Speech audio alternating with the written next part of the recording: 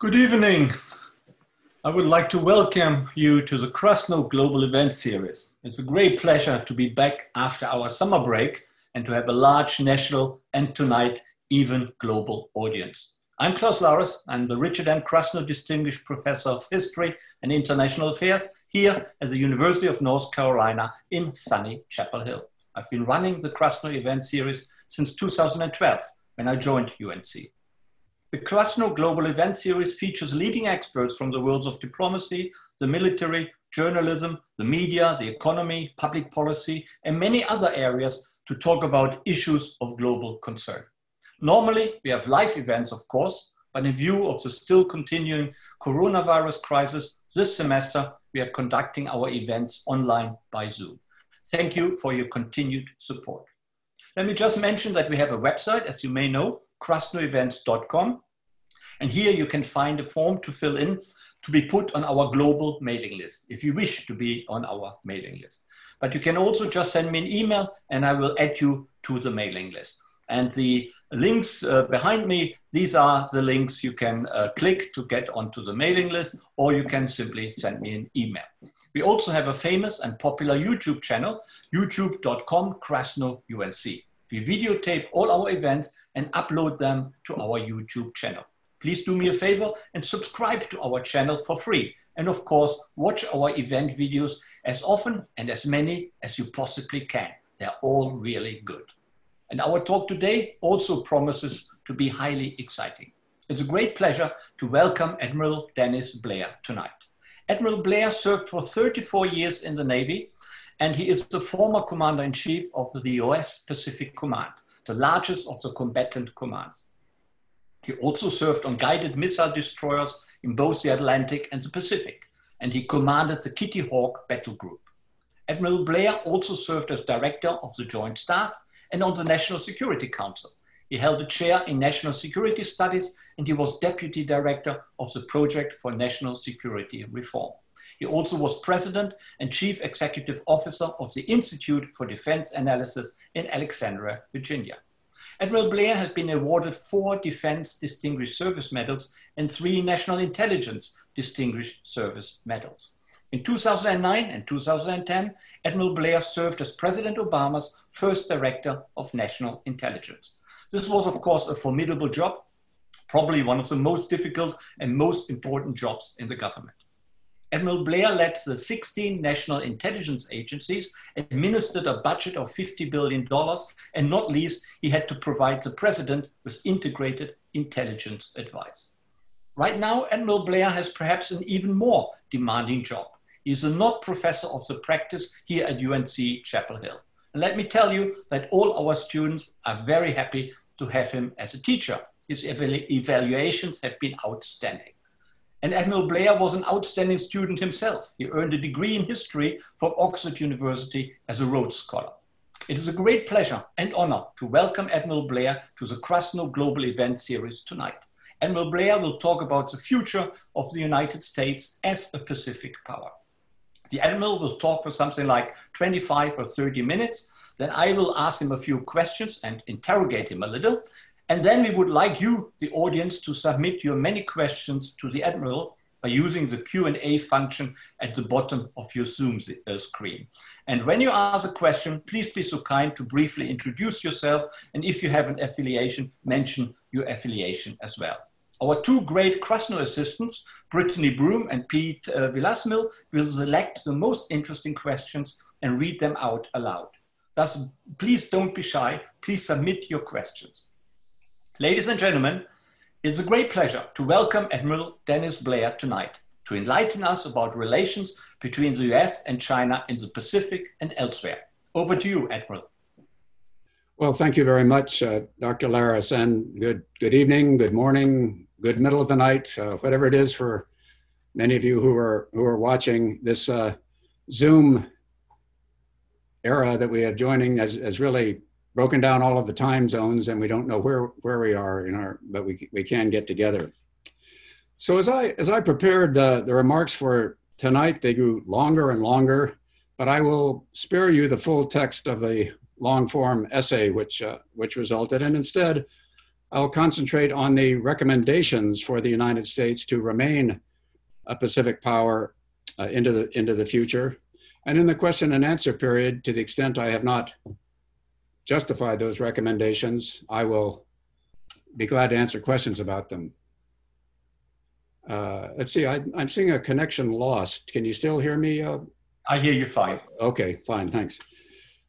So let me start by addressing the hint of a question in the title of this talk, a question about whether this country will continue to be as central and as influential in Asia-Pacific affairs as it has been. Michael Green, who served in the White House on Asia affairs, has done us all a great service since he left that job by writing the long history of American involvement in Asia, a book published in 2017 called By More Than Providence. And to quote from his introduction, for over 2 centuries, Americans have been tied to the Pacific by commerce, faith, geography, and self-defense. Over that time, Americans have overcome bids for regional hegemony in Asia from European powers, Imperial Japan, and Soviet communism. Now, I believe strongly that the United States will continue to be a Pacific power well into the future, deeply involved, very influential in East Asia, as it has been for the last century, and involved as it has been for the last 2 centuries. China, for its part, will continue to assert greater power, greater influence, but it will not displace the United States as the guarantor of military stability in East Asia, a role that the United States has filled for over half a century.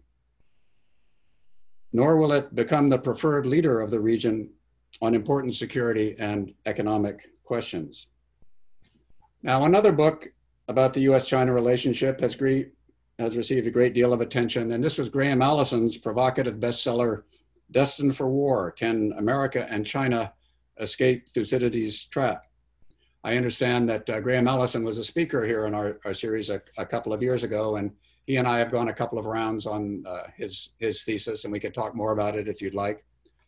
But what Graham says is that when a rising power threatens to displace a ruling power, the resulting structural stress makes a violent clash the rule, not the exception.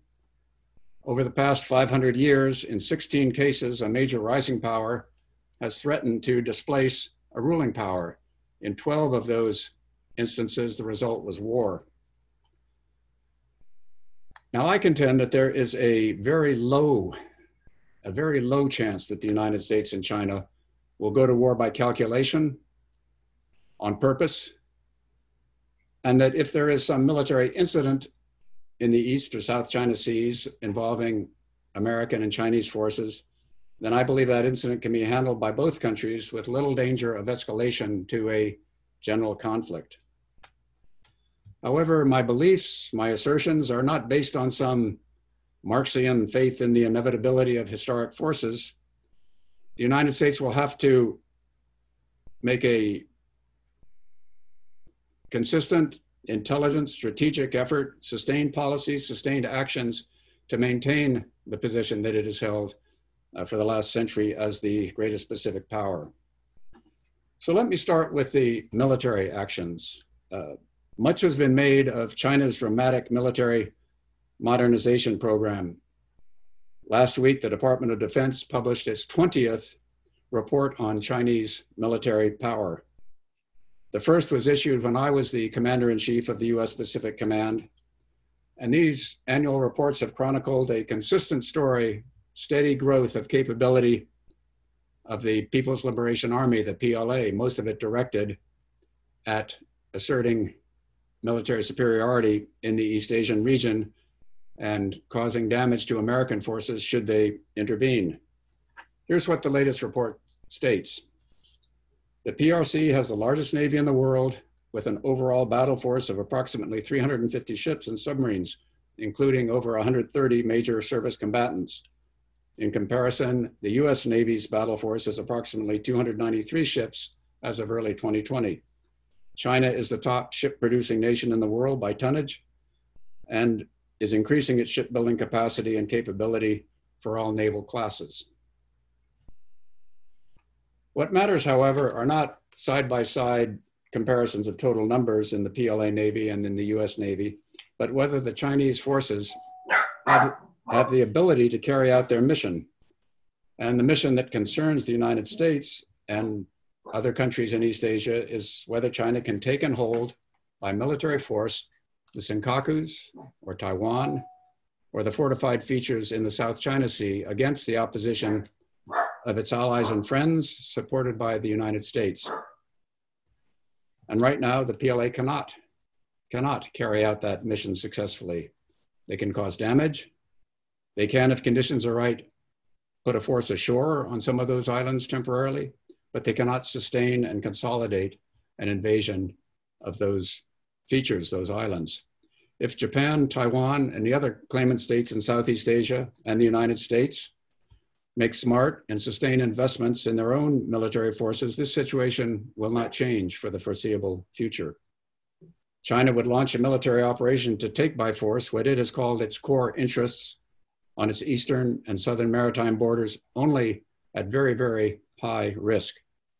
And if China attempts an invasion and fails, the domestic consequences for the Communist Party are grave, undermining the legitimacy of its rule. So what are those actions that the United States and its allies must take? Taiwan, for its part, must build a force of survivable, mobile, lethal, ground, sea, and air strike platforms that can attack a Chinese invasion fleet and airborne force as it approaches Taiwan. It has the capacity to design and build these systems on its own. And under the Taiwan Relations Act, the United States is obliged to assist in order to carry out its obligation, and here I'm quoting the Taiwan Relations Act, to make available to Taiwan such defense articles and defense services in such quantity as may be necessary to enable Taiwan to maintain a sufficient self-defense capability. Japan, for its part, must continue to fortify its Southwest islands, as it calls them, the Ryukyus, as they're known on most charts, with ground, sea, and air-based forces to make it a barrier that Chinese planes, ships, and submarines cannot penetrate.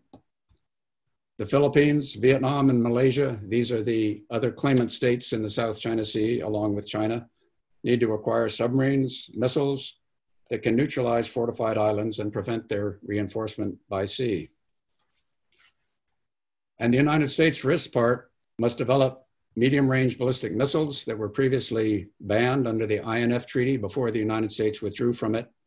These will enable the United States to hold at risk the heavily defended military infrastructure points along the Chinese coast that threatens the Senkakus, Taiwan, and the South China Sea. These are airfields, naval ports, missile bases, logistics depots.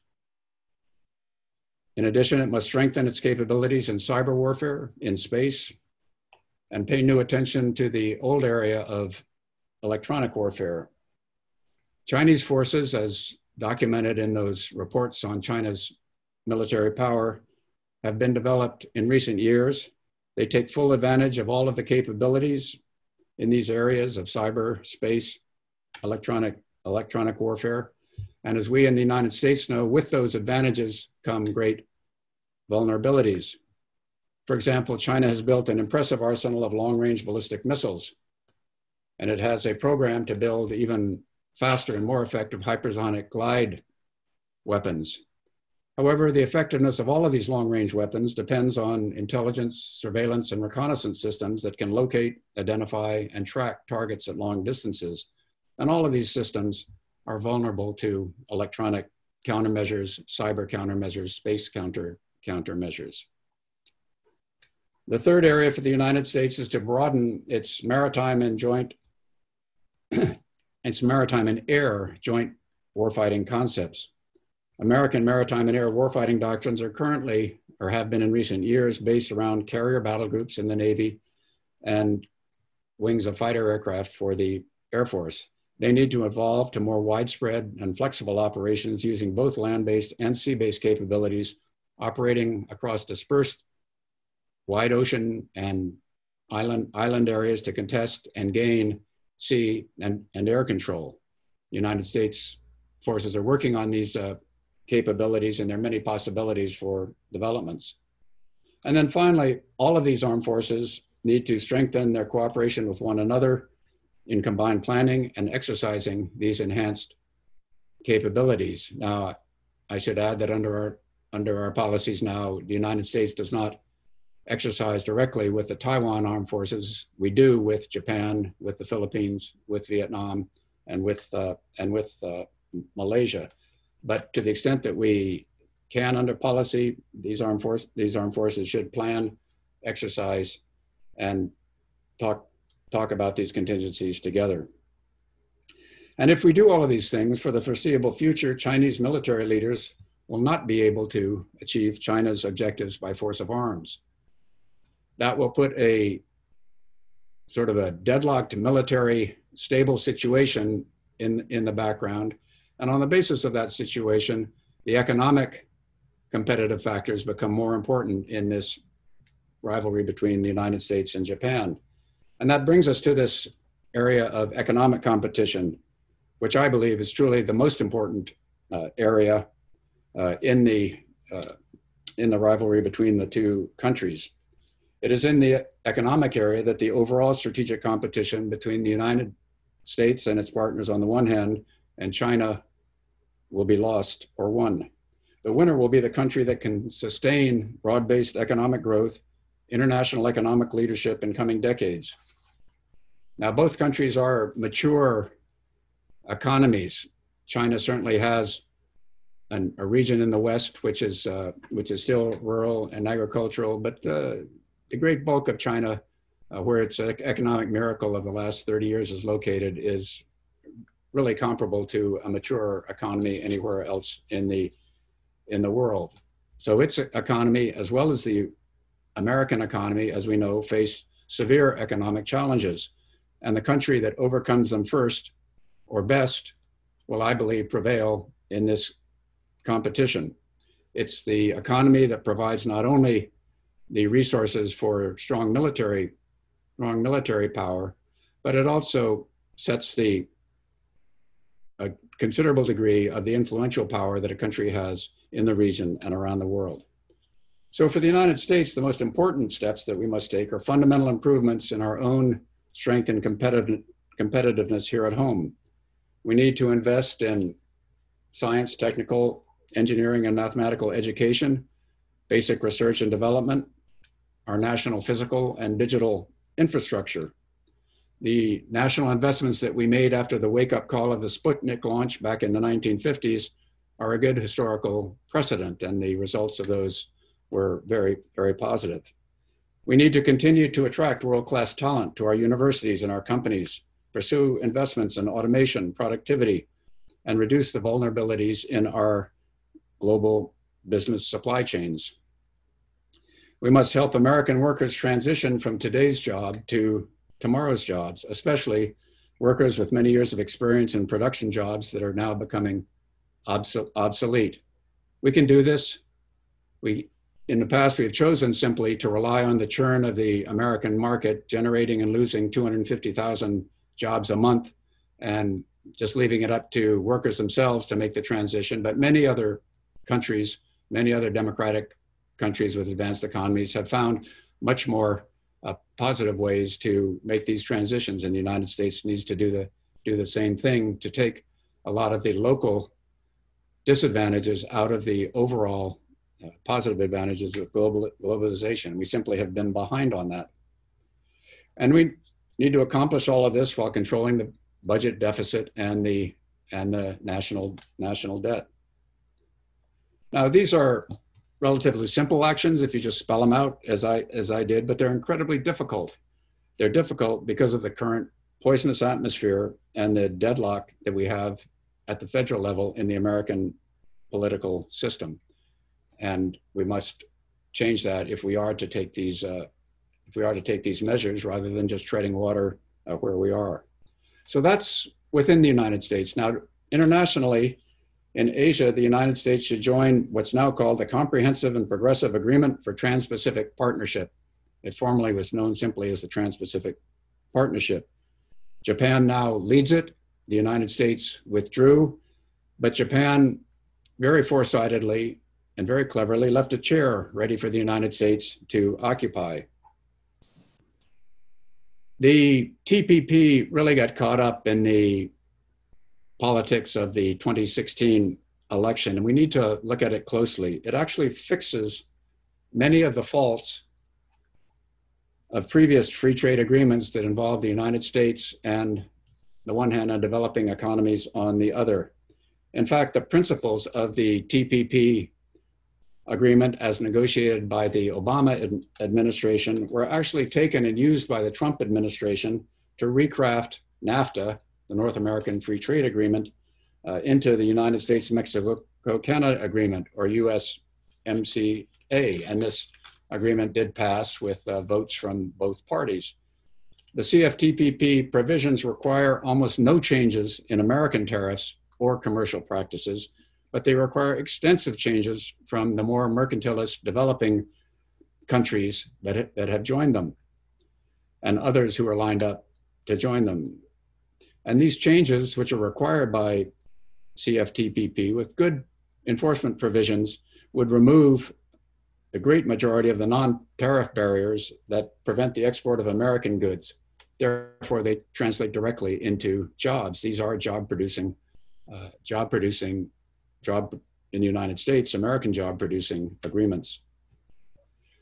Now, in dealing with China, the United States needs to move beyond this blunderbuss brute force tactic of wide imposition of tariffs to a more targeted set of measures directed specifically at individual Chinese mercantilist practices, intellectual property theft, dumping, illegal subsidies.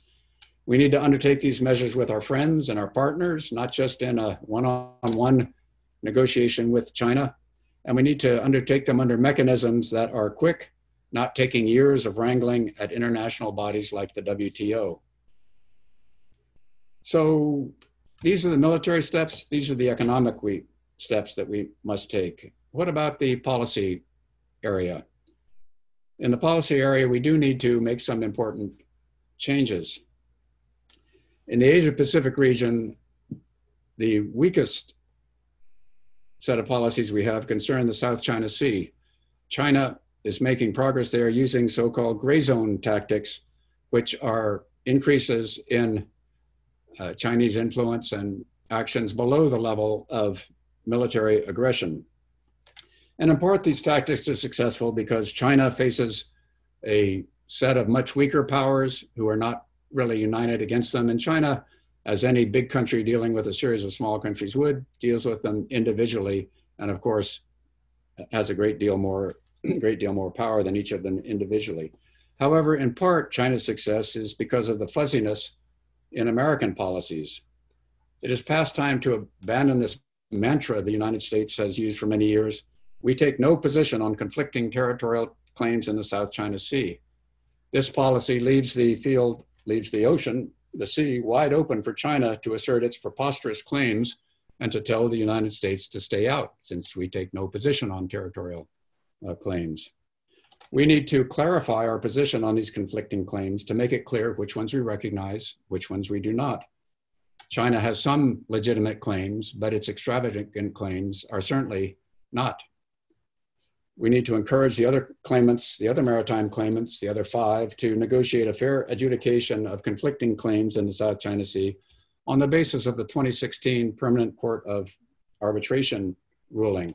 That ruling did not specifically say whose claims was right in the South China Sea, but it provided a legal basis based on the UN Convention on the Law of the Sea for taking that next step.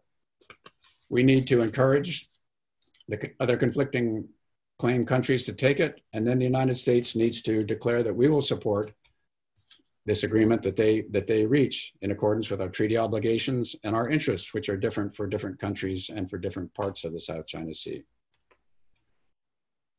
So that's the one policy change that we need to certainly tighten in East Asia. But beyond that, and more importantly, really, the United States needs to work more consistently and constantly with our allies, partners, and friends in the Indo-Pacific region on coordinated policies dealing with China across all of these areas that we've talked about. In addition to those that I mentioned, in which we work together on specific Chinese policies, we need to resume the leadership that we had in the region on issues that have concerned everyone, such as global climate change, such as participating in the ASEAN Regional Forum, which is the largest gathering of countries out there, and other regional forums, and on financial and economic issues, which are of great importance to the region, beyond rejoining the CFTPP.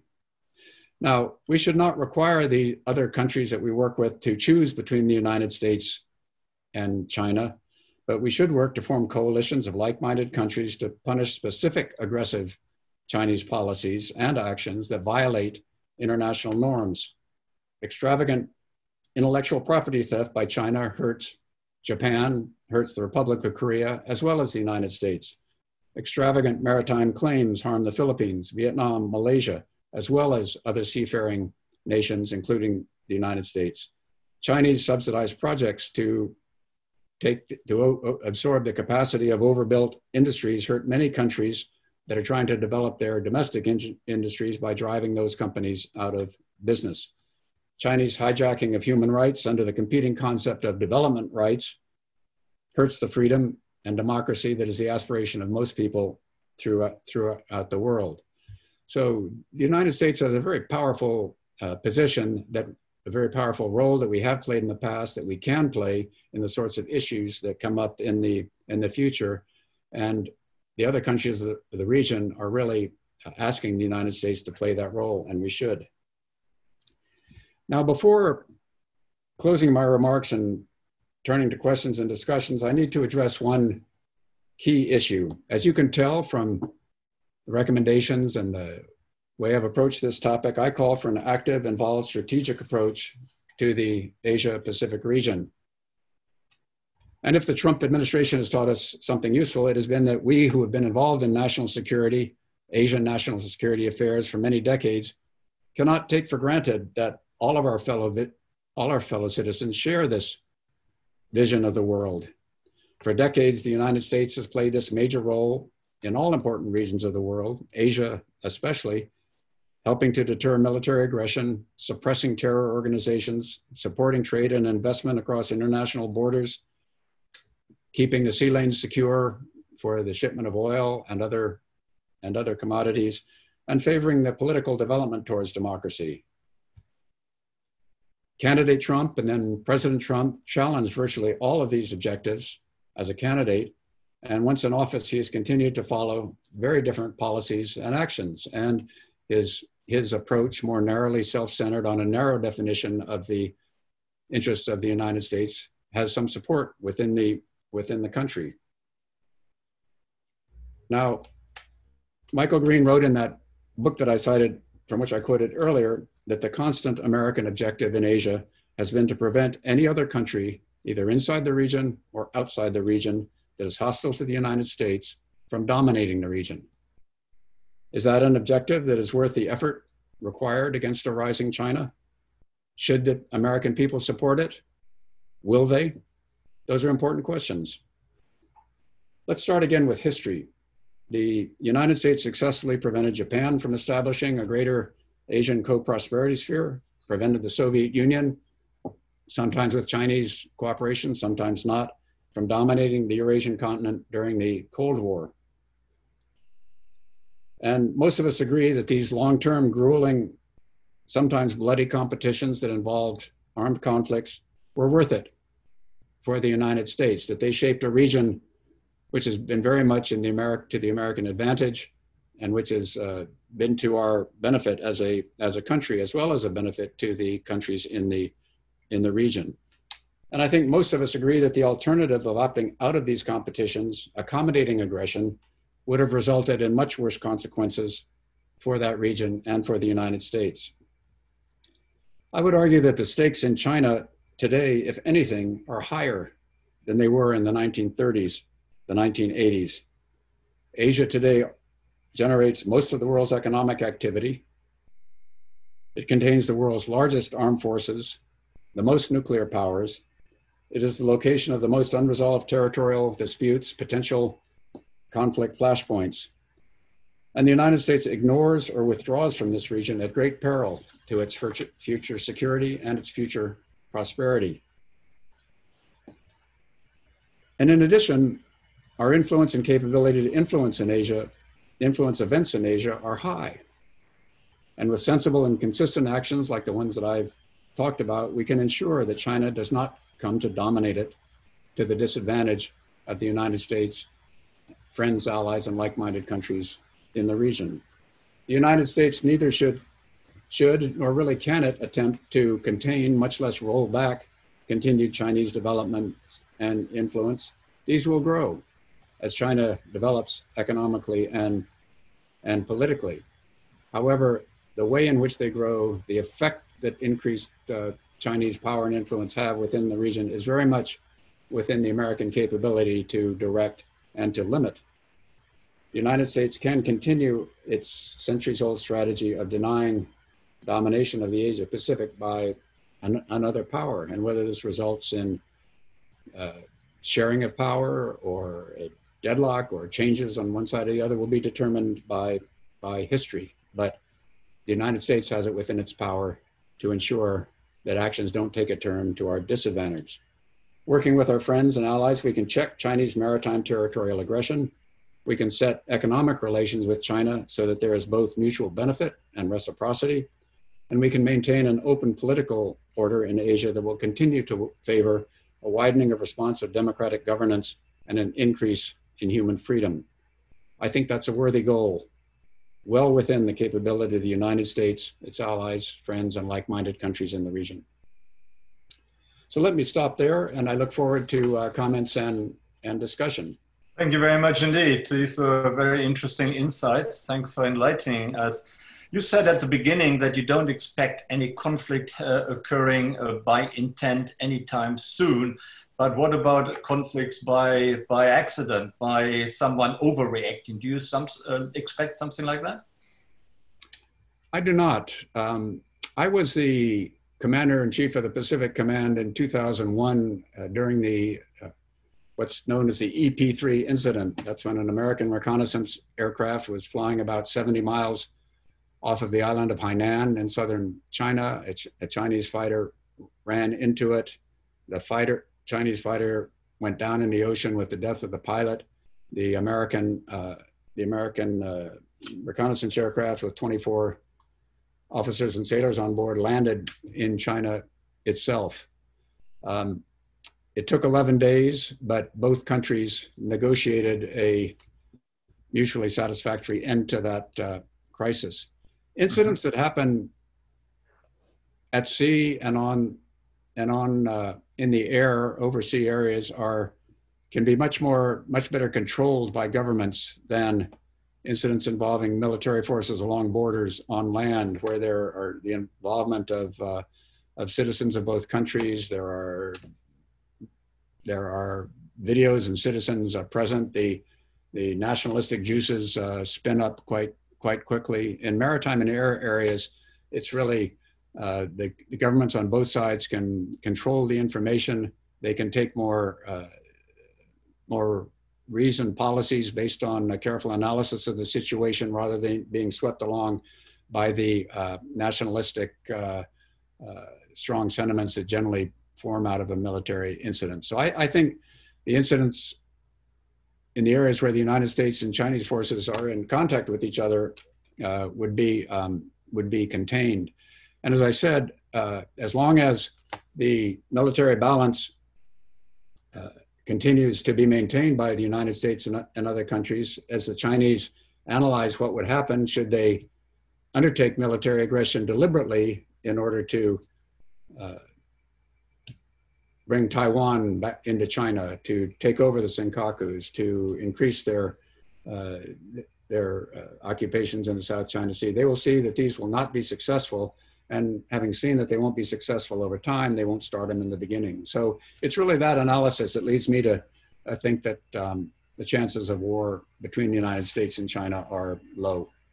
But thank you. But apparently, Xi Jinping has the ambition to bring or to reunite China and to bring back Taiwan into China proper. Do you expect that is going to happen soon, particularly in view of a increasing independence striving in Taiwan?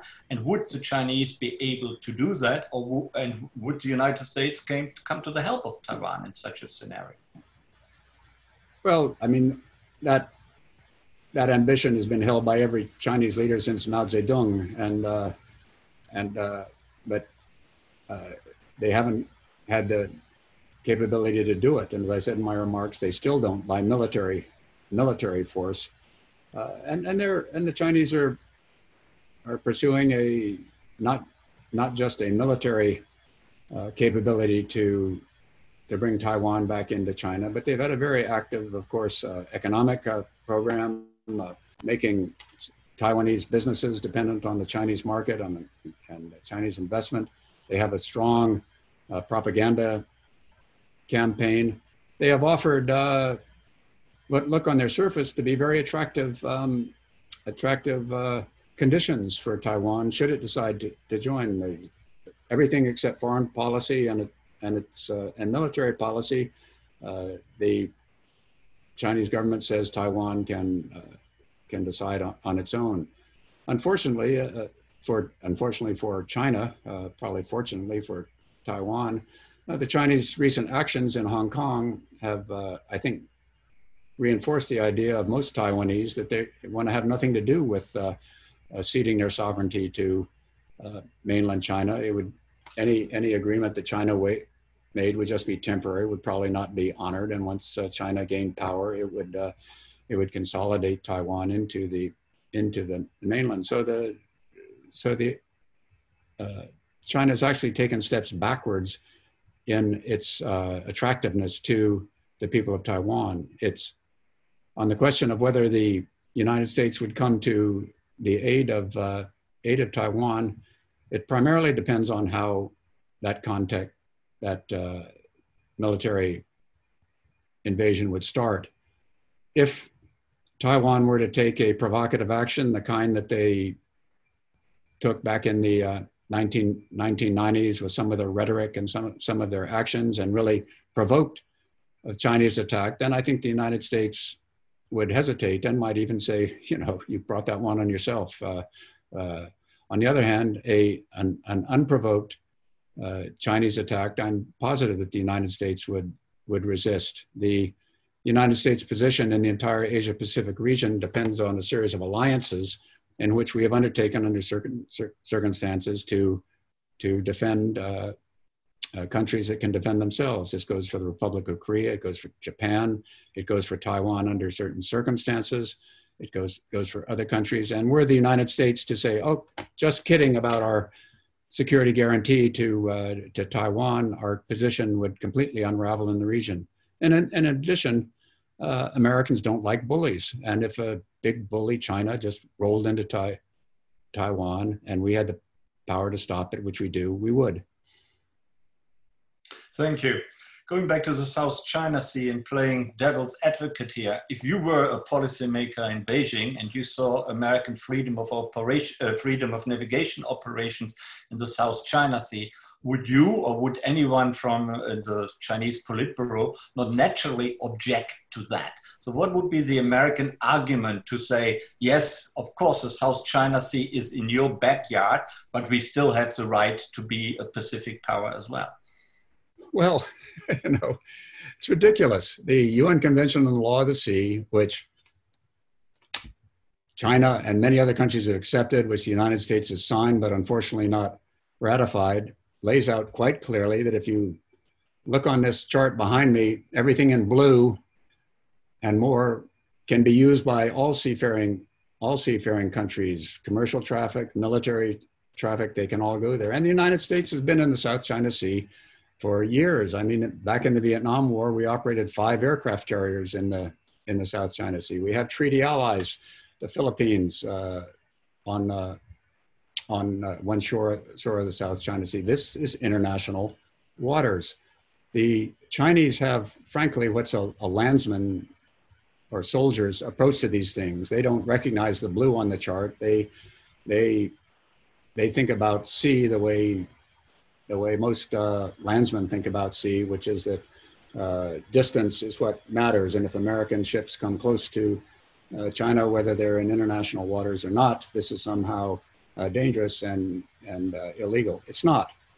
The convention that China itself has signed lays out what military activities are allowed in what places. And the idea that simply because a certain body of international water is close to China, China has some more authority over it than other parts of international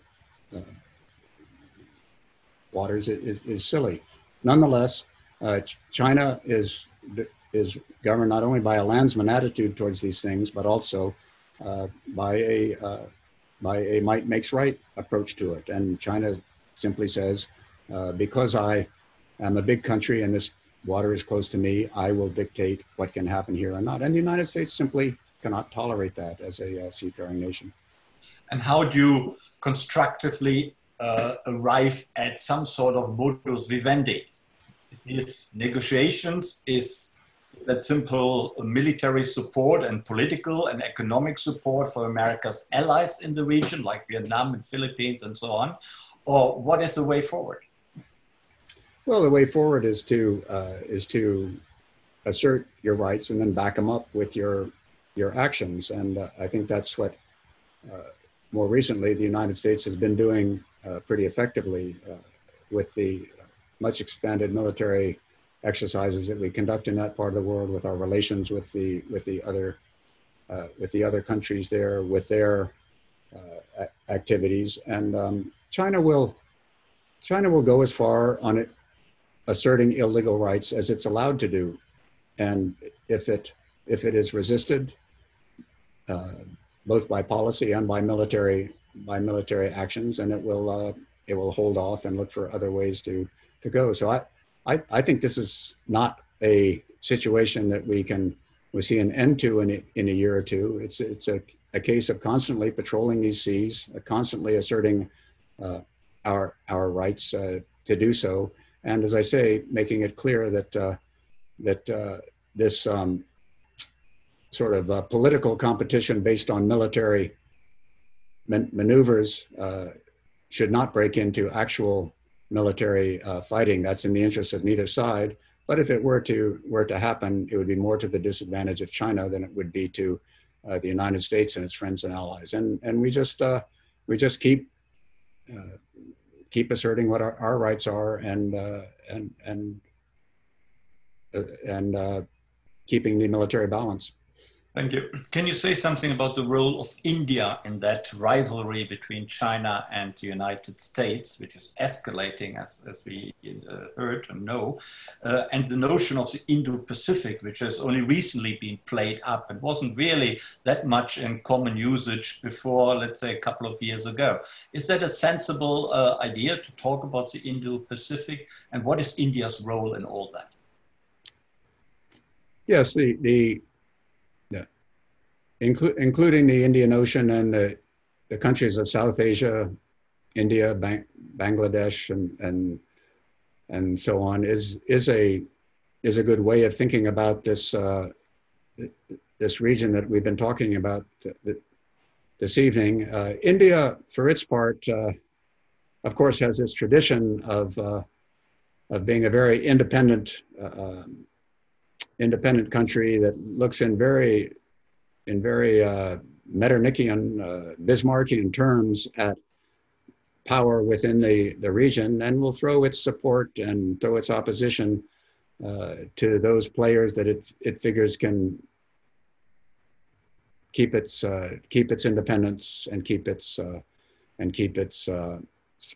options open. And right now, India feels much more threatened by China than it did by the United States back in the years of the Cold War, and so it's leaning towards cooperating with the United States in order to offset China's influence.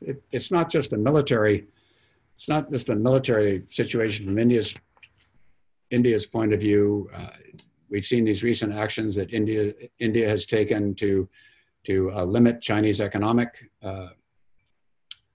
inroads into India, not only in the IT sector, but also even in other products. There was actually a clash on the Indo-Chinese border in the disputed areas. So India is feeling very much that its position is being challenged by China. The more it's challenged by China, the more it will lean to those who would assist it in dealing with that. So I think India will play a role, but I don't think the United States has despite many different romances over the years, the United States does not have the same sort of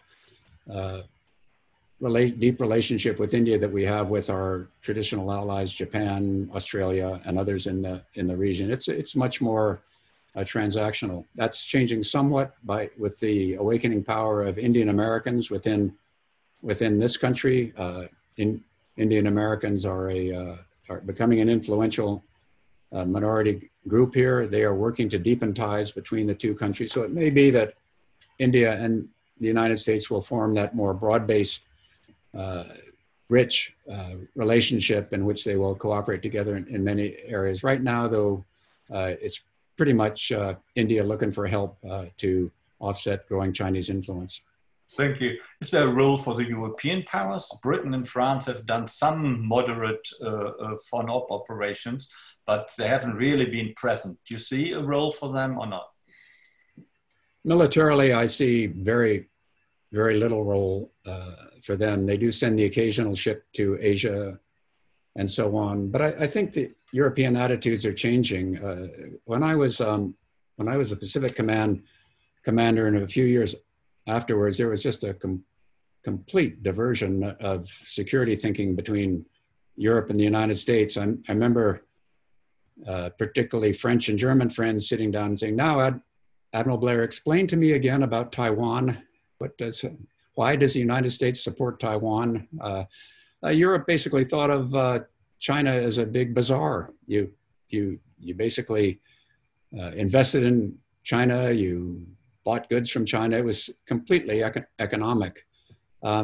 With China's more recent wolf diplomacy on the diplomatic side, with its very aggressive mercantilist approach with the Belt and Road Initiative and so on, Europe has realized that China has a different view of the world economic order from the view that most European countries had that began after World War II.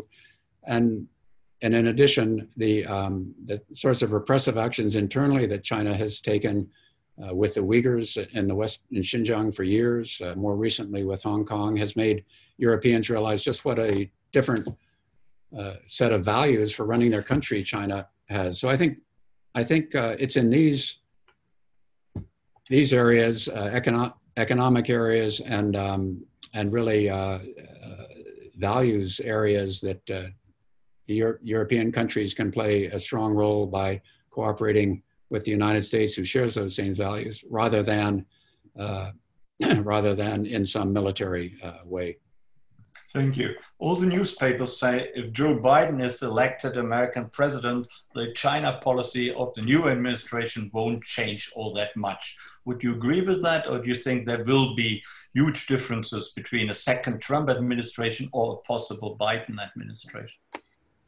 I think the fundamental American realization that China is a country that is actively seeking to build its place in the world, and it sees that part of building that place in the world as displacing the United States and in many areas, is really shared across the board.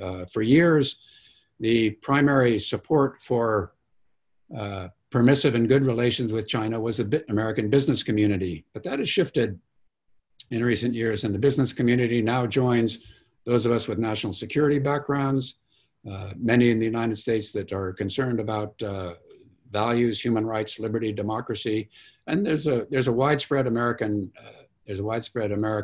feeling that we must compete with China. We must stand up for what we believe and limit Chinese activities. So I think the Biden administration will reflect that. The form in which that is done will be quite different. I think President Trump has a far more of a presidential personality-based set of policies than any that I can remember.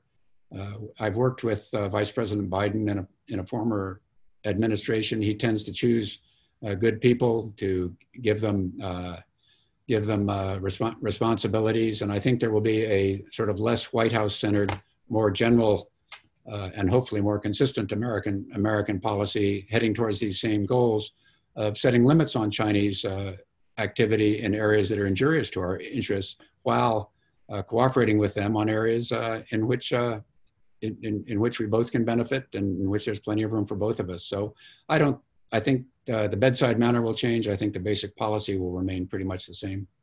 Thank you. Before opening it up to questions, I have to ask you, you were Director of National Intelligence during the Obama administration. What was it like to be in that position? What was it like to work with President Obama, Biden, and so on? The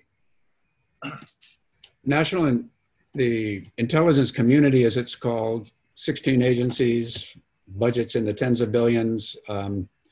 Contrary to popular imagination, is not all based on the president's daily briefing every morning down in the White House. It's a huge enterprise that provides intelligence support to soldiers, diplomats, trade negotiators, the full range of government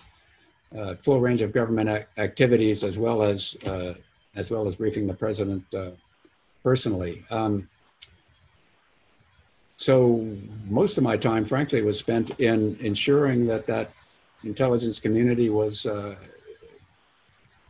moving into the future. There are tremendous technical possibilities, using new technologies in IT, artificial intelligence, so on, satellites, cyber took a huge amount of effort, and dealing with the president was part of it. I would say that the Obama administration was quite receptive to hearing an intelligence appraisal of a situation. Intelligence, when done well, cannot tell a policymaker what to do, but it can sort of set broad limits of the way that people we are dealing with, whether they're our friends or enemies, are approaching the situation, some of the likely reactions that they would take. And that's sort of a give and take between the policymakers and the intelligence community is healthy. And I felt that during the Obama administration, those are pretty healthy discussions. Now, unfortunately, intelligence information has become quite politicized. The motives of intelligence officers are questioned. You told me this because you want to cover your sense of responsibility. You told me this because you're a secret Republican or a secret Democrat. That sort of personal questioning has really poisoned the provision of intelligence at the very highest levels. And many politicians now feel they can get their intelligence from other sources, sometimes their preferred sources. So I'd say the intelligence at the high levels has been made worse because of this political slant that now is given to it by many people in Congress and in the administration. Down at the working level, where a soldier wants to know where an IED is buried, where a diplomat wants to know what the talking points are of the person he's negotiating with, where the FBI wants to know where a terrorist is located. That area, intelligence is doing very well, is valued, and is performing its proper function. Thank you. Traditionally, the CIA director was, let's say, the big guy in the intelligence community. And then under the Bush administration, a director of national intelligence was invented, who is still in existence, but the current holder of the office is highly controversial. And I was wondering, was that sort of controversy, interagency controversy, not also prevalent during the Obama administration? Yeah, the intelligence agencies were sometimes like happy children been put in an orphanage, and the director of national intelligence was the head of the orphanage. Many of them preferred the former system where they had where they're relatively free to go directly to the White House, directly to policymakers, and they valued that freedom, and they, to a certain extent, they resented the director of national intelligence, forced them to play together nicely, and in fact, the idea of a national intelligence enterprise is still a work in progress, because many others, generally those who don't know much about intelligence, think that, well, a DNI is not adding any value. It's just one more layer of bureaucracy. We were fine the way we were. My experience is that was not true. The individual intelligence agencies will be less than the sum of their parts if they just operate in an uncoordinated, decentralized fashion. If you do put someone in charge, put the responsibility on him or her to provide intelligence of the most important questions that face the country, and give that person the authority to hold them to account, then we will have better intelligence. So I'm still a proponent of a strong director of national intelligence, but there are those who have other views. They have many supporters within these intelligence agencies themselves who felt that they can do things on their own if they just are supported by the other agencies. So it really hasn't been worked out yet.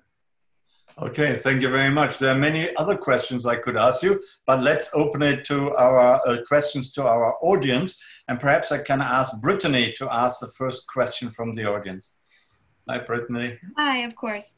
So the first question is from retired Foreign Service Officer Ambassador David C. Litt with the Institute for Defense and Business in Chapel Hill. He asked, what do you believe the political, economic, security impacts of climate change on the Indo-Pacific region and will be in the next 20 to 25 years? It's, in my experience,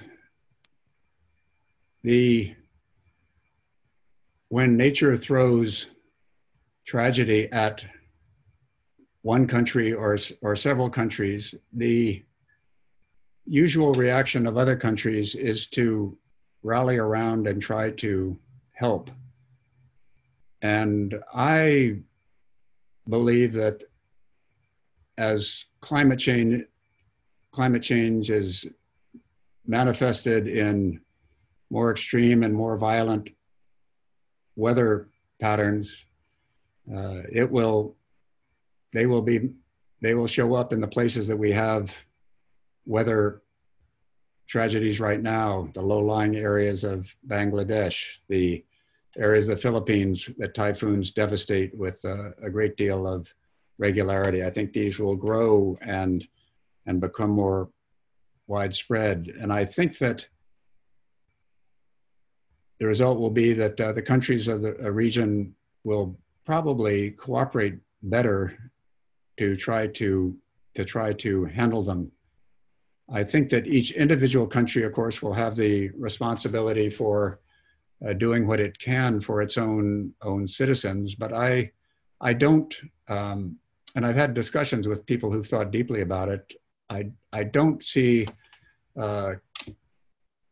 international conflict coming out of climate change. I don't see a massive refugee flows, which may be one of the effects, causing a major war between countries in Asia. If you look at the refugee flows now, whether it be the Rohingyas coming out of Myanmar and going up into Bangladesh, the Bangladeshis in the western part of that country moving towards India, boat people coming across Southeast Asia. These generally are handled by cooperative measures between the countries concerned with varying degrees of humanity and border crossing. So I see the climate change playing out in Asia as being more chaotic but not leading to major conflict, rather leading to probably inconsistent and case-by-case cooperation to try to mitigate the tragedies that it will cause. Thank you. Pete, would you like to ask the next question? Absolutely, Dr. Laras. We have a question from Captain Andrew Hertel, who's a department chair and head of the NROTC program at UNC Duke and NC State universities. He asked, basic deterrence theory talks about having both strength and capability, and then the will to use that strength and capability. What are some tangible actions you can think the US can take to demonstrate our resolve against China's inappropriate conduct in any number of areas? We have lots of capability, but it does not appear we have lots of resolve to use it. Dual CVN ops in the South China Sea is good for a photo op, but does it really change anything in the region? Well, the history of Asian countries who have believed that the United States would not take action is a pretty bad history for those who made that assumption. And anybody who sort of looks at history of how democracies end up going to war realizes that the lack of a response at one level, and maybe even repeated times, does not simply signal that the country will not take any response, but a sort of a pressure builds up until an incident that may not be as serious as some earlier incident really trips the balance, and the country decides, sometimes for good reasons, sometimes for not so good reasons, that this is it, fights on.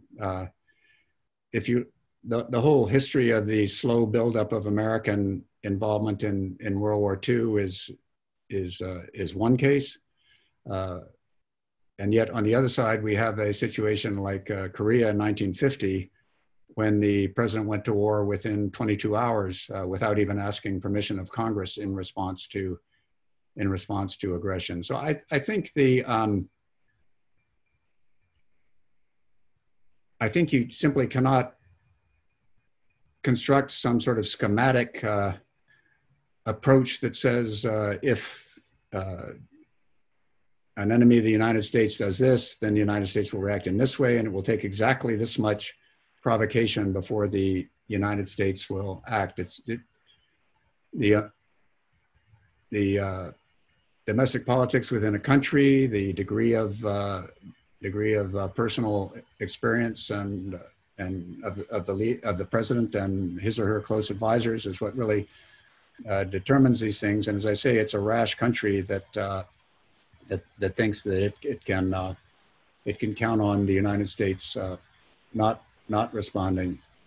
So that being said, as I said in my remarks, I think the basic thing, the important thing that you can do is keep up your capability so that when your potential enemies go back in their war colleges and in their analyses and try to play through what would happen should a conflict start, it turns out to be for them very high risk, or the results are negative. So that's really the main job we have as professional national security for military officers and commanders and so on. And I think that if we do that, then China or whatever other countries try to take our measure will be deterred, especially when they have other alternatives. I mean, I think the challenge for American diplomacy and policy is not to back China in a corner. As I said in my remarks, the kind of measures and the kind of policies that I advocate are not telling China you can't do anything. This is not cutting off Japanese rubber and oil imports from Southeast Asia. This is not stopping the shipment of American scrap iron to Japan, throttling their defense industry. This is setting international economic rules that others have followed and been able to obtain a prosperity. China itself, of course, obtained tremendous prosperity under these same rules.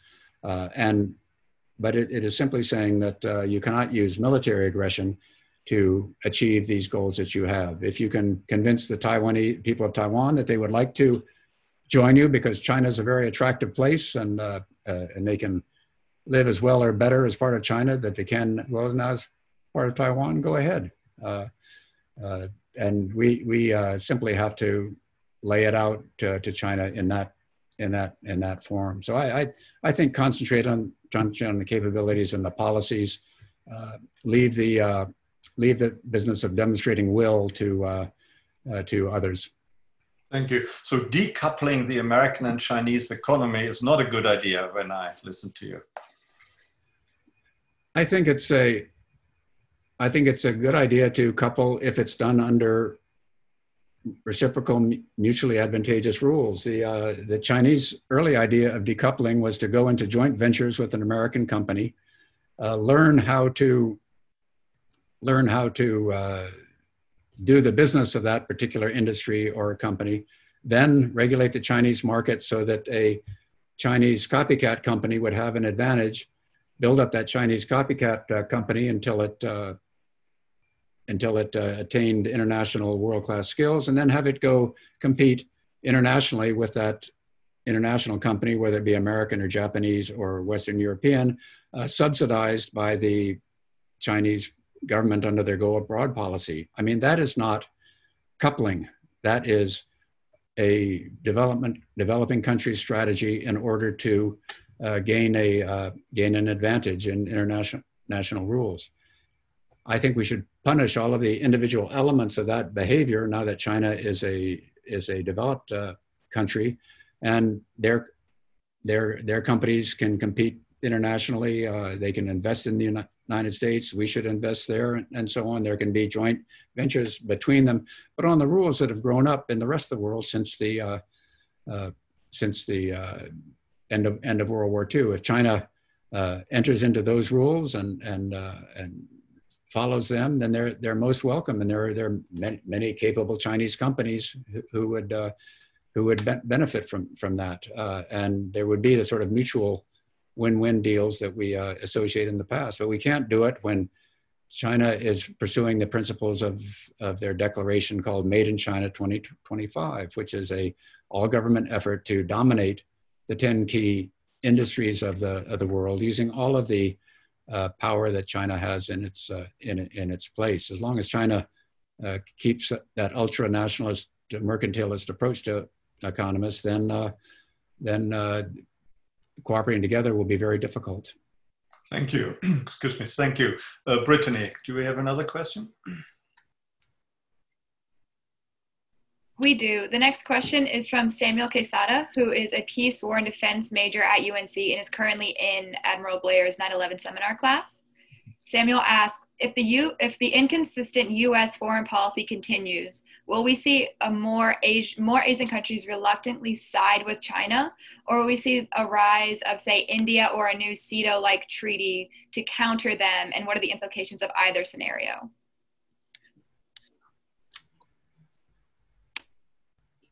The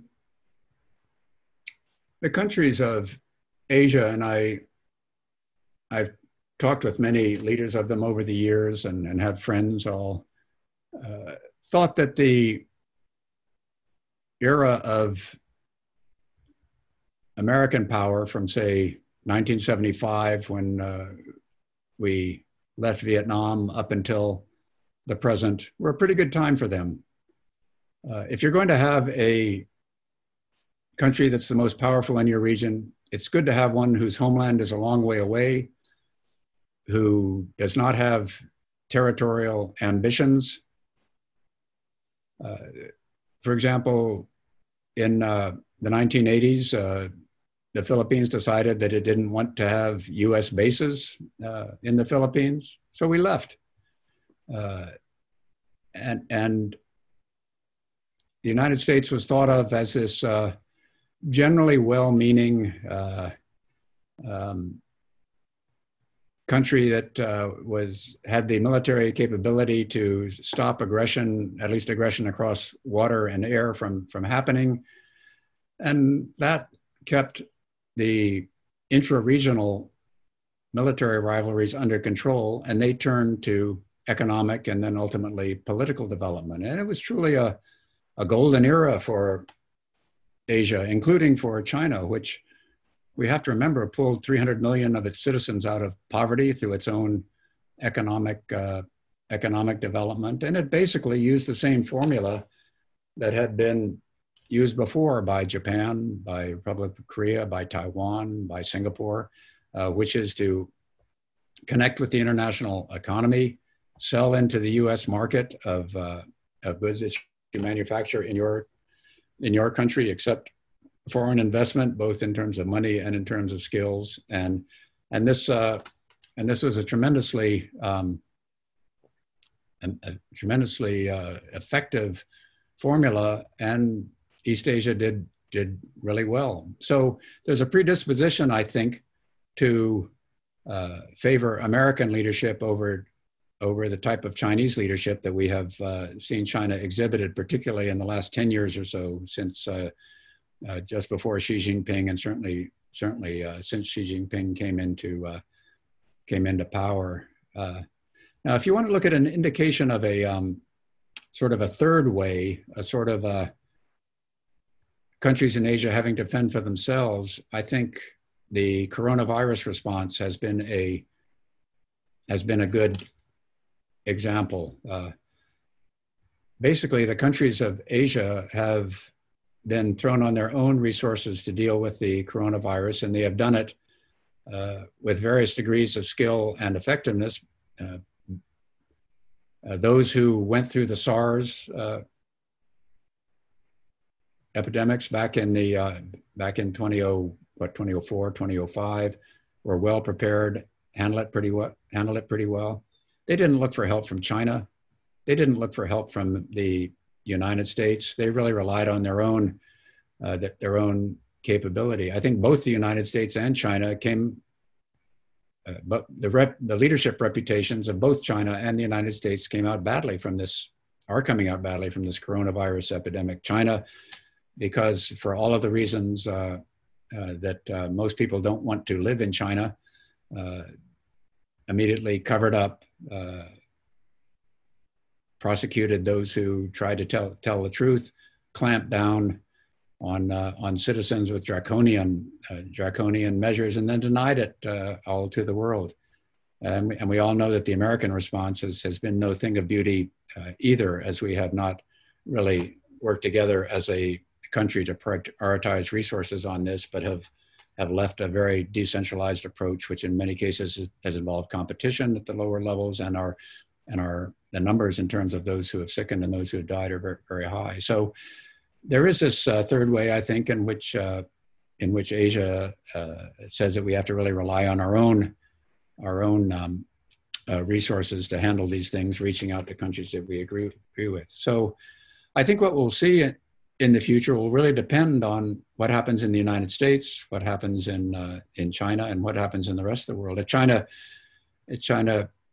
continues its sort of bullying military behavior, then it will sort of draw the net tighter around its own ambitions. And although I think it's unlikely that there would be another Southeast Asia Treaty Organization, the greater military cooperation and contact we see among other countries outside of China will continue, and China will be faced by a coalition brought about by its own actions. If China plays its hand smartly, the way it did up until about 2010 or so, then many countries will want to certainly cooperate with China economically, maybe in other areas, and it can build its influence that way. So those are really sort of the three possible futures. And as I say, I think the main determinant of whether this happens is what the United States does in the future. Thank you. I just noticed a question from Beijing, from Shitao Shu. He asked whether the US-China relationship will further be a campaign issue, and whether it will actually be decisive for who is going to win the presidential election.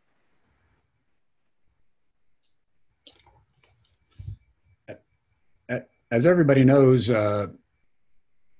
in the history of American presidential elections, when China has been an issue, it's generally had bad effects on the U.S.-China relation subsequently. The presidential candidates generally compete to see who can be, quote, toughest on China. And they have found once they take office that it's a complicated relationship, that just being tough doesn't solve much. Certainly this administration has found that, the former administration has found that. It happens frequently. So my personal hope certainly is that China not be a big campaign issue between the Republicans and the Democrats fought over the issue of who can be tougher. I don't think it will be. I think that the main issues in the American presidential election that I see are domestic. They have to do with the way we've handled the coronavirus, with what people think about the economic future of the country domestically, the contrasting visions that the two parties present for the future of the United States. So I think it's fought on more fundamental issues than foreign policy, whether it be China or something else. So as I said earlier in my remarks, I think that we will not see things done by the presidential candidates that they will then have to regret or walk back or try to implement on China once elected on either side. I think they will be able to take a sort of a fresh start at Chinese policy, hopefully learning from what was done in the past, getting good ideas from the future, and we can have this sort of relationship in which we set limits for China, but certainly keep up areas where there are either mutually beneficial issues or in which we can compete without worrying that we're fundamentally encroaching on the sovereignty or future of the other country.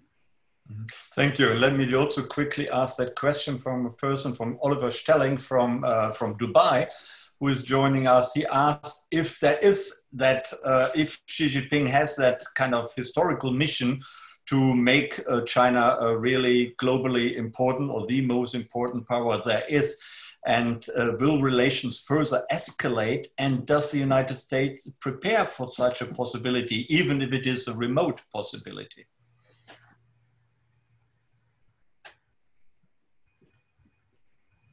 I think that that sort of a relationship would play out over time. It's ironic, isn't it, that one of the lessons of the really tumultuous period of recent Asian histories, from say the early 1930s when Japan went into Manchuria, all the way through the end of the Vietnam, or end of Americans' involvement in the Vietnam War in 1975, has been that although the wars settled some things, they did not bring the kind of prosperity that a period of peace, which began in 1975 and has gone through the present, has brought to the country. Now, of course, every country likes to thump its chest and say that it's powerful militarily and it'll support its interests and all. But if you want a formula for prosperity in Asia, if you want a formula that will make the lives of your people better, it's based on a peaceful world with lots of trade, lots of personnel interchange. China was embarked on this path for many years. Of course, they had their territorial ambitions. They had the things that they wanted. So did other countries. But the payoff for the Chinese was generally based on their economic prowess, not on their military, anything that they did militarily. So one would hope. And when I was the commander back in 2000, as I said, that was a time that China, I would go to Beijing and I would talk to PLA generals, and they would tell me how they were going to build up and displace the United States. And it was sort of a typical nationalist reaction. The civilian leadership that I talked to in China would generally have a wider view that China's future had to do with economic and political development than it had to do with military capability. So we will see just how far China goes with this military buildup, and with the illusion that it can satisfy some of its ambitions by military conquest. The history of that has not been good in Asia and elsewhere. The countries that have really gotten ahead have been the countries that have done so under conditions of peace, both in Asia and in elsewhere. As far as the United States preparing for that kind of a future, I would go back to the prescription that I gave in my remarks, which is that the real challenge for the United States is to deal with the economic problems that we face. We need to improve the education system. We need to improve our physical and digital infrastructure. We need to fix the dysfunction in our national level politics. If we can do that, then I have no doubt that the United States will be both capable and very ready to handle whatever happens in what China may happen. So I would say that would be the best way that we can prepare. Okay, thank you. Pete, do you have some more questions? Yeah, so I have a question from a student who is a freshman Peace, War, and Defense major at UNC. His name is Sid Reddy, and he's curious about the Belt and Road Initiative. How much of a threat is China's Belt and Road Initiative to the United States economy and military influence in Asia? Other than rejoining the TPP, are there any other concrete policies you believe that can be used to counter the Belt and Road Initiative? I think there are some good features of the Belt and Road Initiative. The need of Southern and Central Asia for infrastructure investment is just huge. It runs into the 20 or 30 trillion dollars in order to upgrade the electrical distribution systems, especially in a way that doesn't contribute to global warming, in terms of transportation infrastructure, to give citizens access to where the jobs are in their countries, to build supply chains that will allow citizens of countries to participate in the global increase in prosperity. So there are plenty of good things about the Belt and Road Initiative. The bad things are also not new. If you simply saddle a developing country with a lot of debt, you're not really helping it. It needs to have a decent currency as well as investment. I think we should keep an eye on the dual use port facilities, naval bases, which we see at places like Gwadar, Pakistan, potentially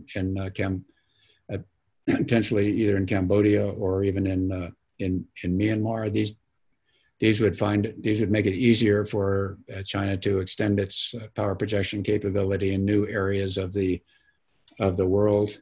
But the medium-sized and large powers that are in the region can offset those if they must. I have during the Cold War, the United States and the Soviet Union often would have these competitive investment or aid schemes in which who could build the tallest dam in Egypt, or who could build the best government building downtown was the way these things were measured. And what I found was that developing countries were very happy to accept the aid, but it didn't affect their unwillingness to allow these countries that gave them the aid to dictate their real important national security concerns. And that if it actually, things came to a certain point that they felt that an outside country was too too much interfering in them, they tell them to leave, and then they generally could make that happen. So I think that the Belt and Road Initiative is not really a threat, and we shouldn't think of it that way. I do think that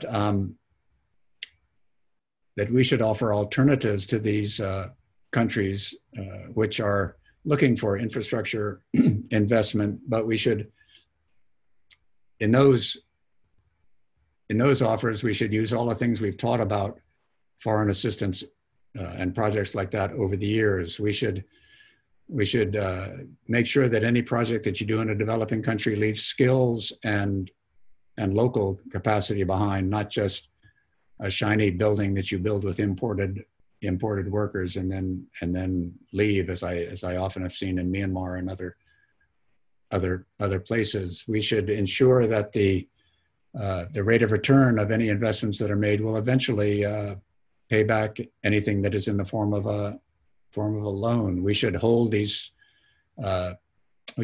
projects to high environmental and labor standards. So the organizations like the World Bank and the U.S. Agency for International Development, the Japanese JICA, their international aid agency, have learned mainly through hard experience of doing the wrong thing, the right way to develop infrastructure in developing countries. And to the extent that China follows those rules, good for them, and they should help it. And the United States and Japan and the other developed countries, including those in Western Europe, should continue to make these, to try to feed this need for development, but do it in a responsible way based on what we've learned over the decades of doing it. Okay, thank you, Brittany. Any more questions? Of course. So our next question is from Kevin Hoper, who is a PhD history student here at UNC. He says, my question comes from some reading I've been doing on British naval strategy in the years before World War I. Back then, the Royal Navy and Expeditionary Force had competing visions of British involvement in a future European war. So I'd like to know if the U.S. service branches today are in broad agreement about the shape of potential U.S. military strategy in East Asia, or are there different strategic visions being put forward by the Army, Air Force, and Navy? When the United States passed probably the best piece of legislation affecting the Department of Defense in my lifetime, the Goldwater-Nichols Act of 1986, it really set up a structure in which an operational commander, in the case of the Pacific, the commander-in-chief of the Pacific Command, was the one who really had the responsibility for the plans and the operational forces and any conflict should it take place. And the services had the job of organizing, training, and equipping forces that would then be used in that plan. And there was certainly a back and forth between the operational commander on the one hand and the service chiefs on the other hand. The service chiefs tended to have a longer range vision. They were had more responsibility for developing new technologies, for making new programs. The combatant commander generally had a shorter term vision of how do I carry out my responsibilities today, whether in North Korea, in potential Taiwan response, in carrying out our responsibilities in Japan and so on. But it was a healthy tension. And if one of the services came up with a really good idea that would increase its ability to carry out the job, that the mission that the regional combatant commander was visioned, there was no hesitation in the regional combatant commands of taking that on board, adjusting plans accordingly. So on the other hand, the operational commanders, if they had a good idea, they could feed it back to the services and said, anybody who can tell me how to immobilize an entire military cyber network without immobilizing the civilian cyber network in a region of the world, that would be very useful. And that kind of dialogue of requirements and technological opportunities and the rhythms of programs is really played out on a daily and certainly on an annual basis within the Pentagon planning process is that I see. And this and this, I think, is done better in the American armed forces than frankly it is in almost all other armed forces in the world. Small size does not necessarily mean that services cooperate well together. In fact, some of their rivalries can be quite fierce and to the detriment of the overall warfighting capability of their country.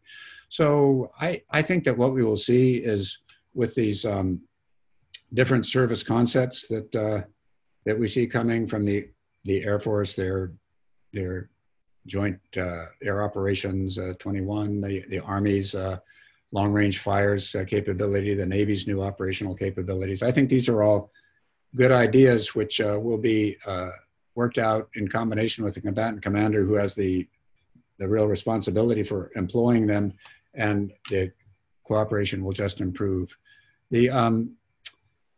I'd say from the time that I was combatant commander 20 years ago, for the last 20 years, I mean, speaking frankly, the United States could support Taiwan without even scratching the paint on our ships or aircraft when I was out there. We were just that much more powerful.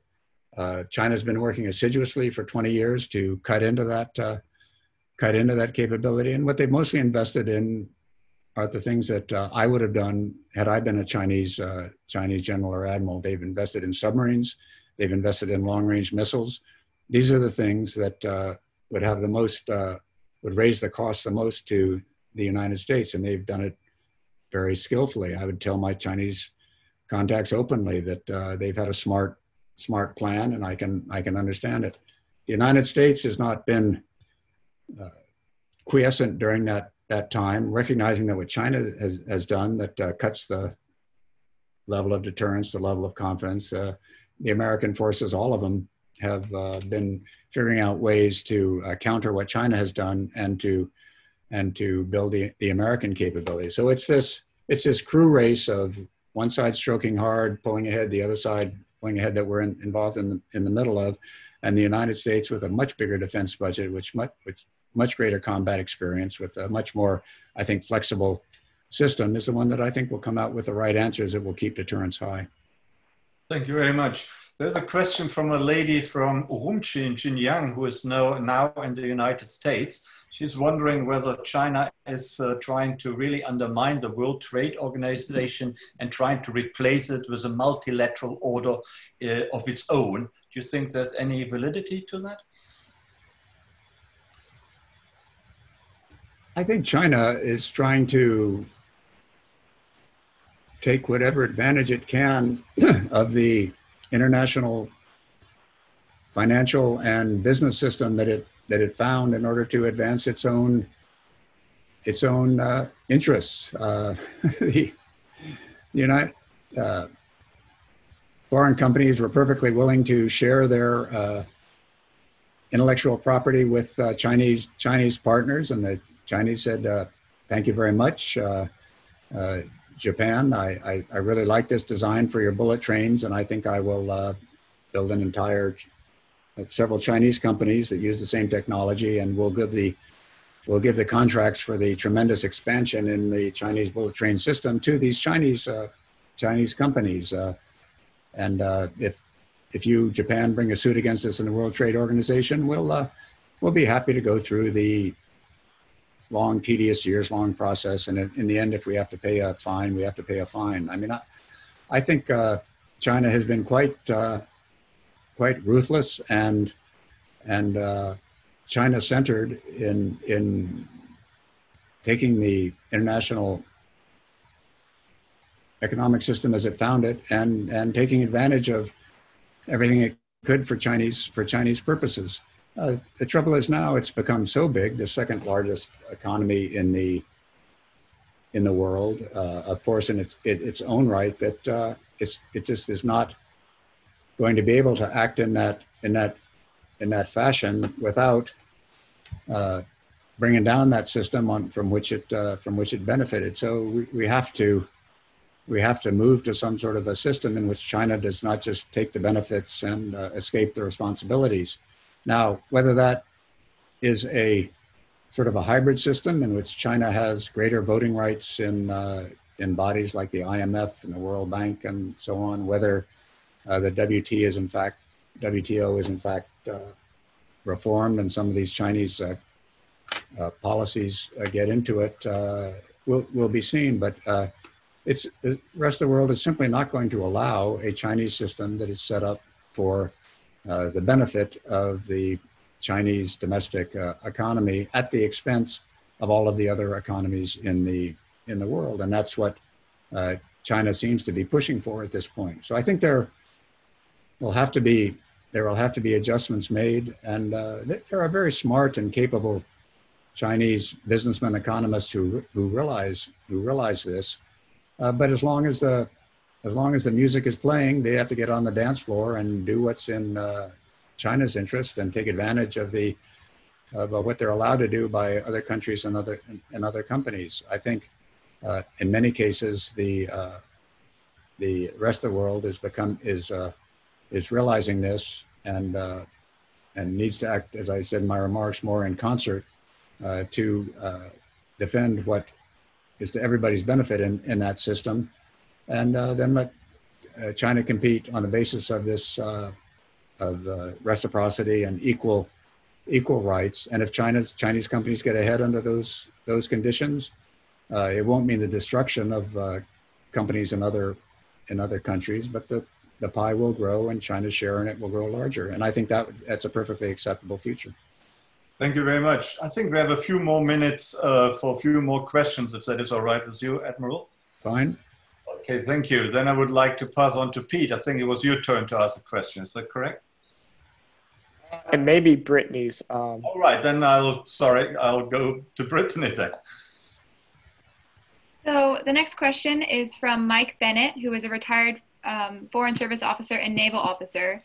Does the 20th report that you mentioned earlier cover any problems that China's Navy may have had or is facing in terms of the spread of the virus causing ships to be disabled?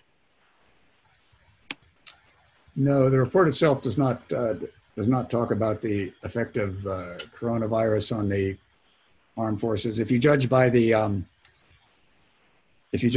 deployment activities of the People's Liberation Army since March, since the COVID happened, they have been able to contain it quite well among at least the ships and aircraft and soldiers that they are sending overseas and into exercises. The United States, despite the incident with the Theodore Roosevelt carrier in Guam, has actually been able to do the same. The level of American operations in East Asia has been at historical levels and even higher. So I think the COVID is not having an immediate effect.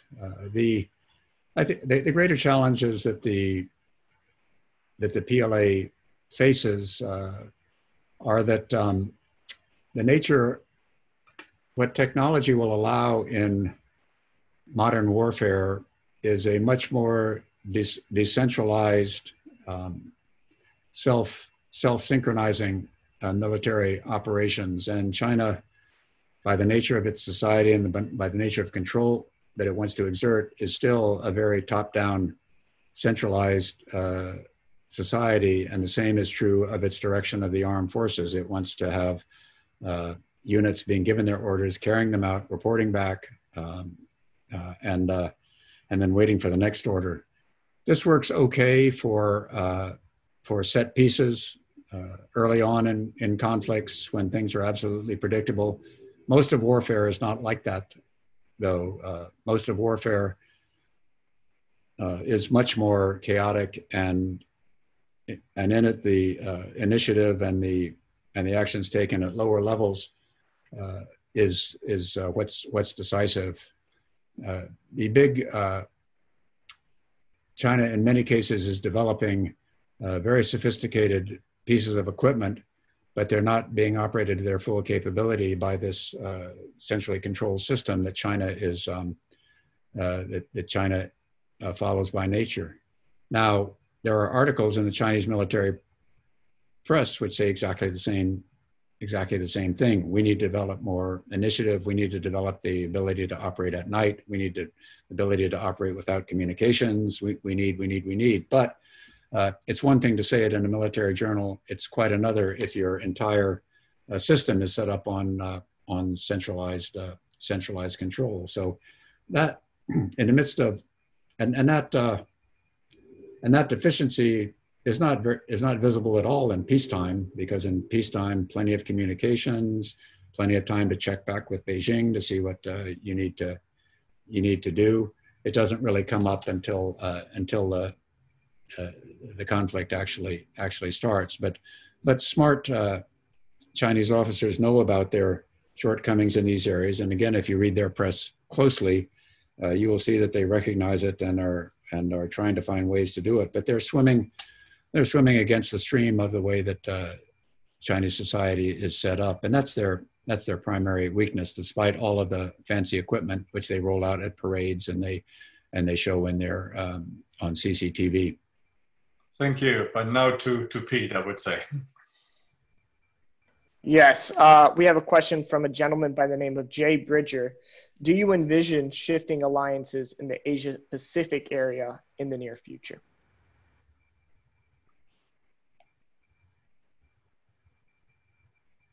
I really don't. I don't see any country wanting to ally itself with China. There is Cambodia, of course, which has become really a vassal state of China. Although even then, Hun Sen has the occasional flash of resentment against China and goes off on his own line. The most important alliance in the region, the United States and Japan, has certainly been deepening in recent years. It's certainly much more dynamic, powerful, and vibrant than it was 20 years ago when I was the combatant commander, and Japan was halfway through its lost generation. Prime Minister Abe has really brought Japan back in a big way, and I know the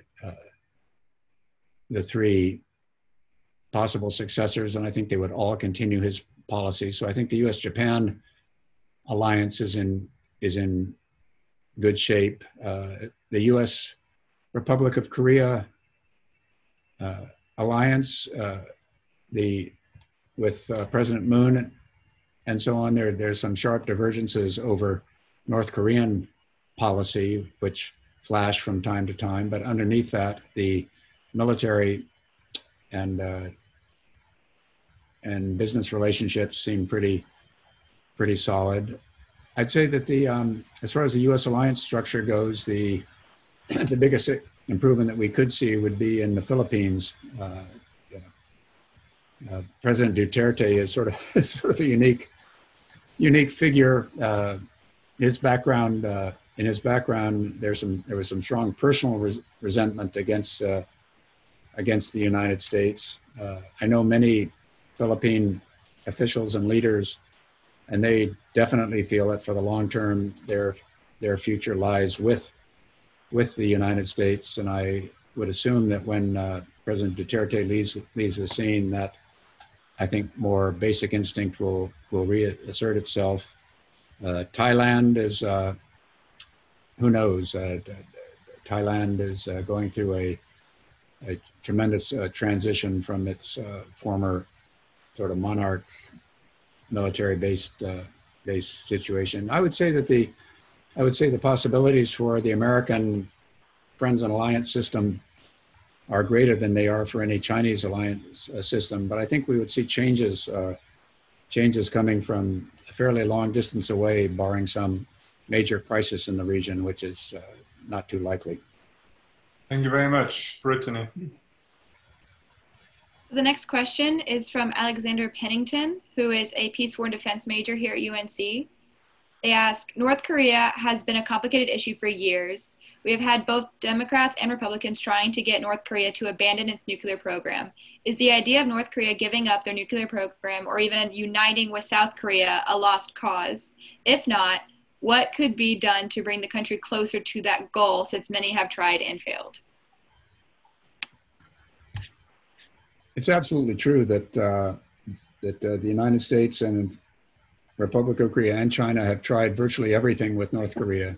Tried working with them, tried bribing them, tried ignoring them, and North Korea is just this unique, absolutely dictatorial, hagiographic, self-reliant country that's really remarkable and unique in I think in recent world history. There's nothing really quite like it.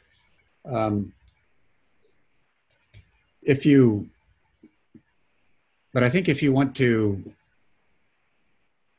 raise the larger question of which part of the European or which part of the Korean Peninsula is a success and which part is a failure, I think you only need to look at that famous nighttime satellite photograph that is often circulated about them.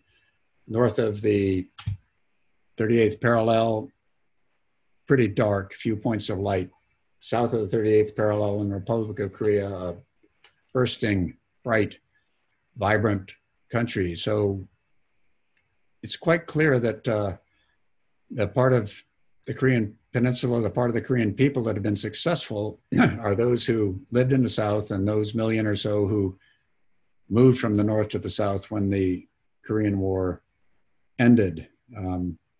Meanwhile, this bizarre despot in the North, through a combination of propaganda and ruthless suppression, has held on to power, starved his people, and yet been able to develop nuclear weapons and do all of the things that we have observed.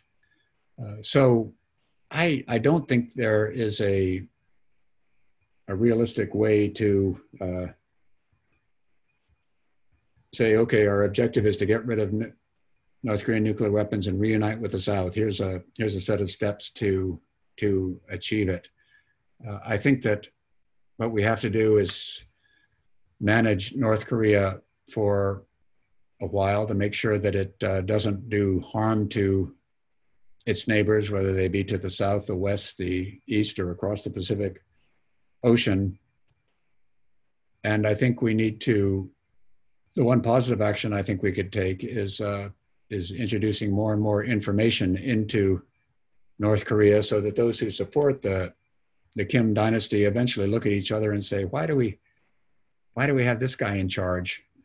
What's he done really for the country? Let's move him out. That's pretty much what happened in the Soviet Union. That's what happened in other authoritarian countries that have gotten rid of dictators like that.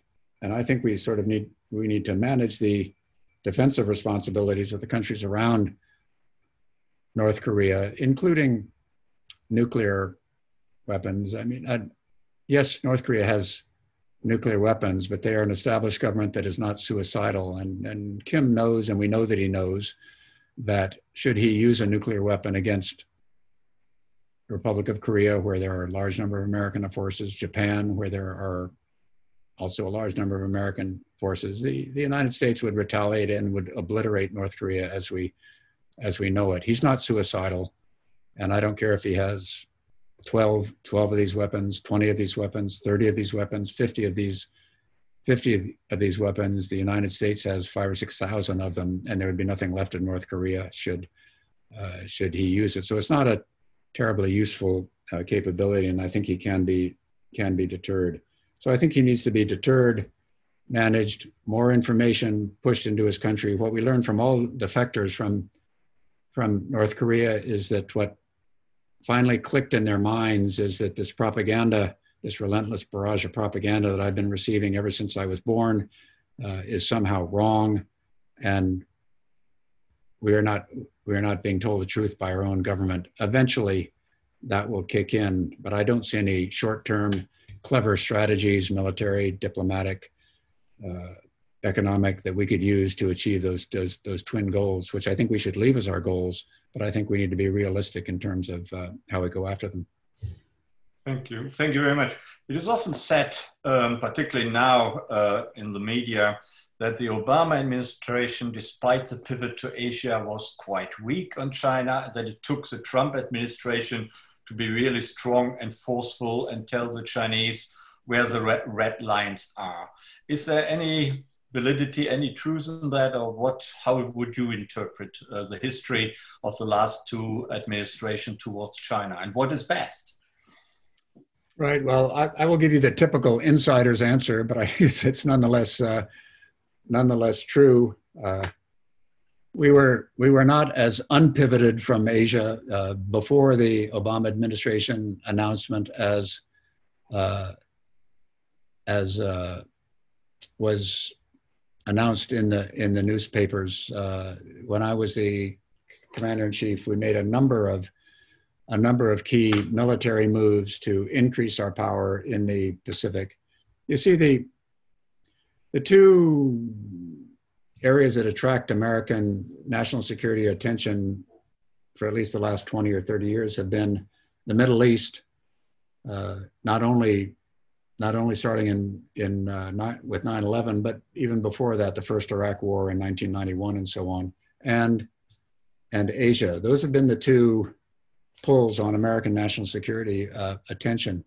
It turns out that the military component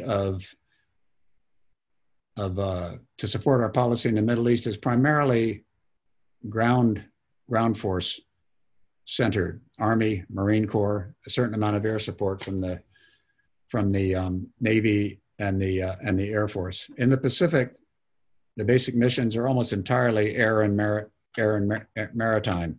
That's a heavy responsibility for the Navy and the Air Force. Very little involvement by the Army, and some by the Marine Corps. So the United States, in fact, back in 2000 and all, was able to concentrate more of its Navy and Air Forces in the Pacific in view of the growing Chinese threat, while not detracting from being able to send forces to the Middle East, which were primarily Army and Marine Corps. And we did, in fact, shift our power that way well before the announced pivot. And of course, it's a common criticism of the Obama pivot. I think it's a true one, that even though in the military situation we were balanced pretty well, when the pivot was announced, the parts of it that were publicized were the military components of it, which were relatively minor, since most of the things had been actually done, and there was not that much of a diplomatic policy and economic follow through as there could have been. The TPP was certainly a part of it, but that turned out not to be successful. At that time, also, I think that the United States in general, and this was not just the Obama administration, had this idea that China was some troublesome teenager who was growing up and kind of gangly and not doing all the right things. And if we just talked to them in the right way, explained what happens when you become the number 2 economy in the world, how you have to act responsibly, and how you have to assume responsibility for common goods and so on, that China would realize and would sort of become first a junior United States and then a partner. Well, that was pretty naive when you think about it, and I think that naivete was pretty much exploded in the latter years of the Obama administration, when all of these Xi-Obama summits really did not lead to long-term changes in Chinese behavior. Then in comes President Trump, a completely different personality, with all of the resentment against the damage that done to American industry by China, and so he turned to his favorite weapon, which were tariffs, and imposed this broad set of tariffs. Now, when the negotiations began over removing these tariffs, the United States carried in the full set of individual problems that it had with Chinese behavior: intellectual property theft, illegal subsidies, environmental mistakes, overproduction in areas like steel and so on. And the United States tried to negotiate these individual functional economic issues using tariffs as the big hammer to enforce them. And that fell apart. So we're sort of in the, let's drop back and see what we're going to do next time. My hope is that on both sides of the Pacific, both in China and in the United States, there's careful thinking being done about what's worked in the past, what hasn't worked, what the real objectives of each country's both are, and that we can have a quiet and effective dialogue before the whole thing becomes politicized and presidential, and in which we have the breathless media asking who's winning, who's losing, who's ahead. That's the only way I think we're really going to make progress. Now, the chances of that happening in the current hypercharged atmosphere are probably pretty small. But if I were writing the script, that's how I try to write it. Okay, thank you. Toward the end of our evening, let me ask you one final, maybe speculative question. We all, I think, are agreed that neither appeasement nor open conflict or even war are very productive at all. What will the situation look like, let's say, in 10 years' time? What would you expect to have happened? Where is some accommodation possible so that, as you said, China and the United States may be partners on the world scene, perhaps with a strong India, hopefully, and a strong Europe thrown into it for good measure? Or will it be further rivalry, further escalation, further conflict, and really a divided world? What do you think in 10 years' time, with a bit of luck, what can we hope for? I think it really will depend on climate change and economic issues in the world. I think militarily the things that I described will happen. China will continue to build up militarily. The United States and its allies and friends will continue to build up militarily, but there will be a balance, but at a higher level of force on both sides. It won't change the fundamental risk calculation for China, and that military aggression in East Asia will be high risk, and it won't happen. So that really means what will happen economically, and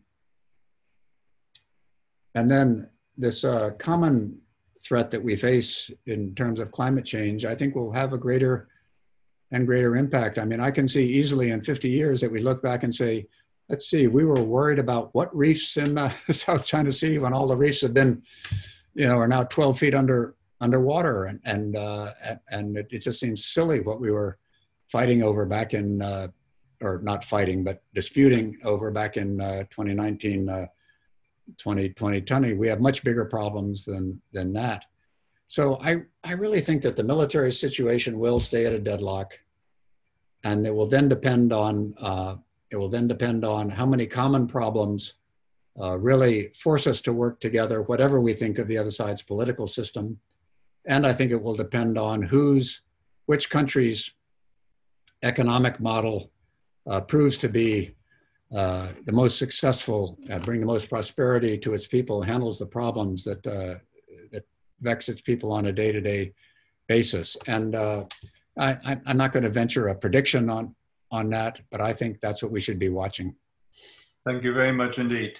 I would like to thank my two assistants, Brittany and Pete, for having asked our questions so fruitfully and productively.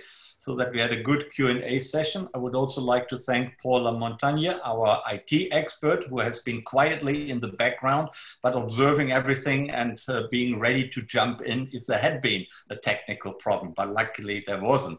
And of course, not least and above all, I would like to thank Admiral Dennis Blair for being here, for talking to us, for giving us your insights, and not least for answering our many questions so very well and in a very enlightening and interesting way. I think we all have profited from this evening. I would like to thank you, and I would like to encourage you perhaps to come back in the future at some stage. That would be very nice indeed. I would also like to thank our regional, national, and global audience for having been with us for over 2 hours. That's pretty good of you. And I would like to mention that in 2 weeks' time, on the 23rd of September, we will have another Krasno session. And this time we will talk about the global race for a vaccine to overcome the coronavirus crisis. So that is on the 23rd of September. I hope you will all be with us and come back. And for tonight, thank you again, Admiral Blair. For tonight, a good night to all of you. See you again on the 23rd of September. Good night.